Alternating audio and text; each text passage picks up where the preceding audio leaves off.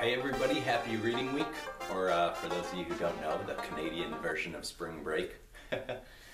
Anyway, I'm here with my video of the week, and this video has a bit of an introduction because I recently set out on a journey to make spaghetti more interesting.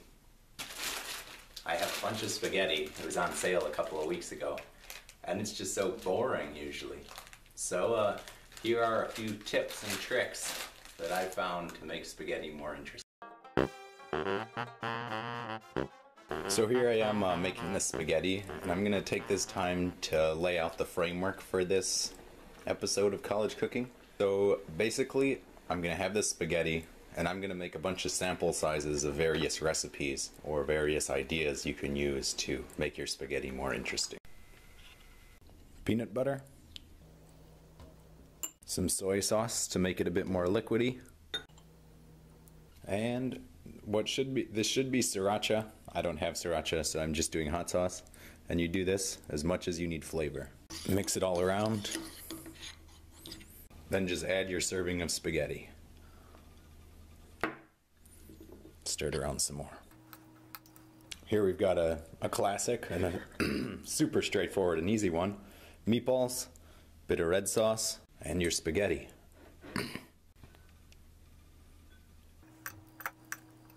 Can't go wrong. Here's one of the stranger ones. First you do a little spaghetti. Then you do your red sauce. Then you can either mix in some beer, which I don't have, or I've got maple syrup.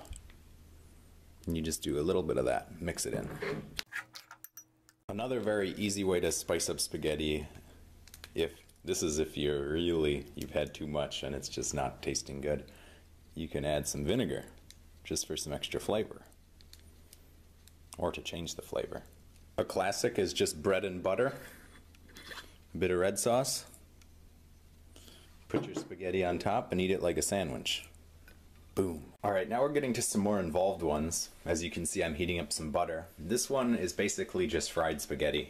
So this recipe, you can add a lot to it. If you're a vegetable kind of person, you can saute some zucchini, put that in there, some peppers, some onions, you know, anything really. Make it a little crispy. There, now you're starting to hear the crackling crispy sound. That's good. You got me frying up some veggies for the next recipe. Peppers, onions, and here we're making an omelet. So just crack some eggs into a bowl.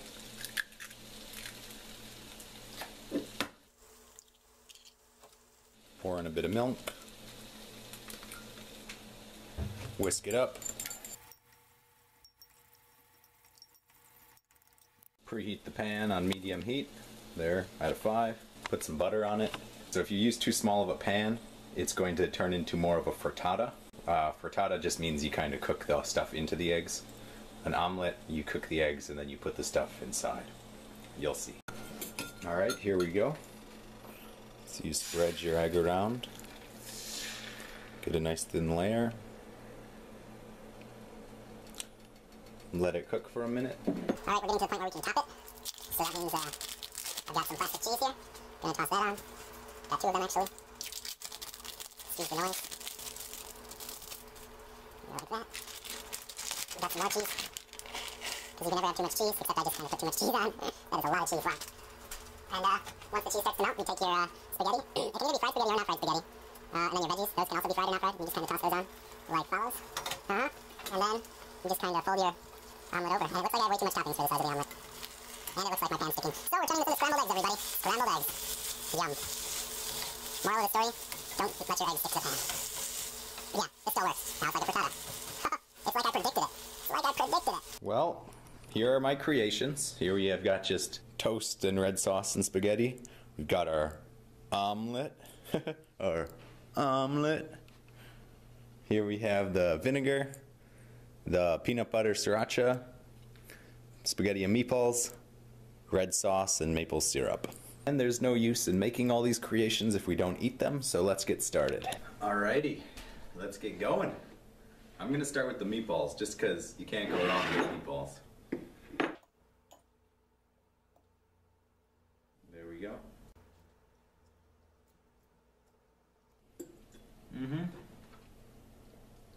That's a good one. It's a good variation of spaghetti. Meatballs are Gustav approved. Next we'll go with the vinegar. I'm hoping this one's good too. It's gonna taste like vinegar. Well, the spaghetti actually dampens the flavor of the vinegar quite a bit, so it just adds a nice tinge to it. This one is also Gustav approved. Now I've got our toast.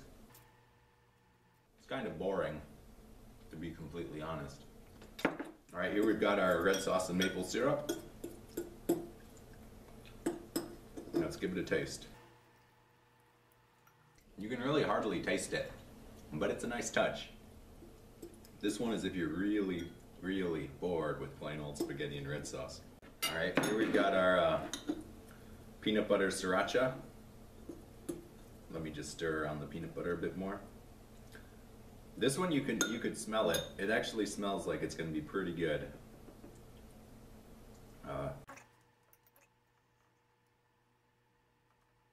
Alright, it is good.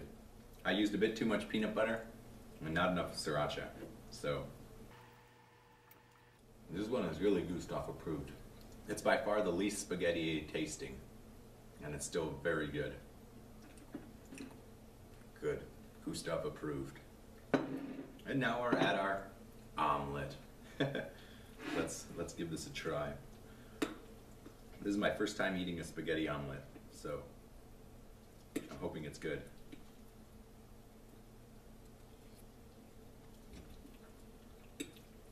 Oh yeah, that hits the spot. That is good. That is really good. You can just taste the spinach a little. The onions are a good touch. So are the peppers, the cheese. This one's good. Well, everybody, I'm gonna have to continue my carb loading without you. I might be a few pounds heavier the next time you see me. Lots of carbohydrates here. Anyway, just a final verdict. Omelet, awesome. Peanut butter sriracha, awesome. The rest of them are good as well.